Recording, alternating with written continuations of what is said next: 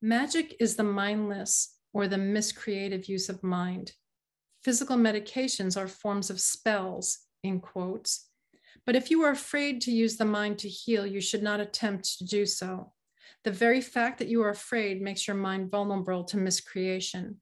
You are therefore likely to misunderstand any healing that might occur, and because egocentrically the fear usually occurs together, you may be unable to accept the real source, with a capital S, of the healing.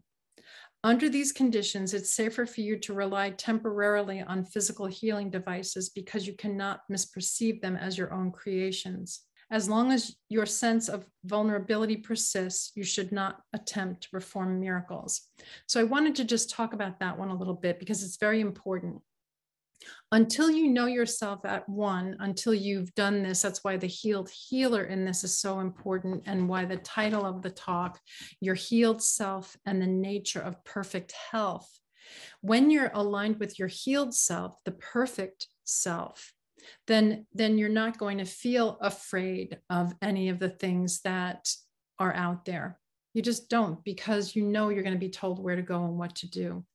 But if you find that you're not entirely aligned with the healed self, then what Jesus is saying here essentially is, even though physical medications may be forms of, in quotes, spells, if they promote less fear in you and you feel as though you're more connected to love by letting yourself be, as human as you have to be, the whole thing is a return to love. So the more loving you are to yourself at any time, the less you resonate with promoting fear, the more you're walking yourself back to that state of oneness. So be aware that this is never about saying, oh, I should be further along than this. That's not loving. I am wrong because I'm doing this. That's not loving. When you sit back in that space where you're connected to yourself, the divinity of you is going to tell you what to do specifically that's most aligned with healing for you. It's never going to make you stretch outside of your comfort zone in any way that promotes fear. That's how you'll know it's the divinity of you.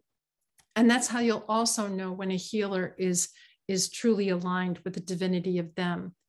If someone were to even have something like these doctors that Bernie Siegel was talking about in the article that kind of promote fear in their diagnosis, if they were aligned with their true self, you can say really anything, it's not going to feel fearful, because you'll know how to present it to somebody that this is being given to you in a way that it feels healing in itself.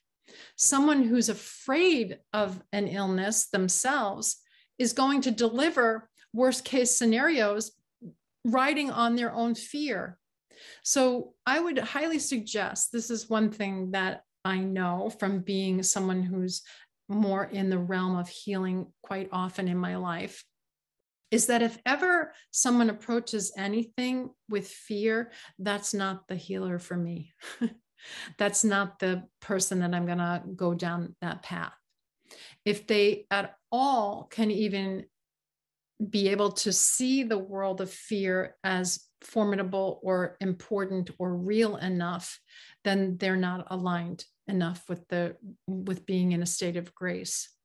Again, that's not something that Jesus would ever do. He just says right here, look, if you have to take the pill and that makes you feel as though that's the thing that's going to make you healthier, and it's delivered to you with a guy who's so smiling and happy, and here, this is perfect, this worked for all my patients, well, then that's love. That's your symbol of love. You're dreaming a dream. Dream that the people who come to you that are more aligned with themselves are the loving ones, and then choose the voice of love. And then you'll know that it's the same thing as when you're treating a child in a conscious and aware way.